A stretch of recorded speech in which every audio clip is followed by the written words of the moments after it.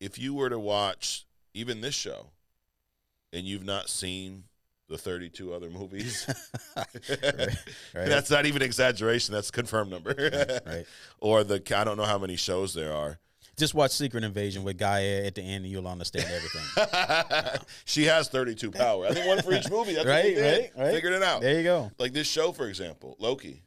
If you were to start this show with no previous knowledge to anything that happened in this universe, you'd be lost. You've thrown so much at me. All of a sudden, I just woke up, and I'm in a multiverse, multiple timeline with gods and people we don't even know how old they are, because we don't know how many times their mind has been wiped. They're gonna lose people, old and new, because it's just too much mind, too many numbers first thing in the morning. A friend of mine told me, it was like, no math in the morning. No math in the morning. It's just too much all at once.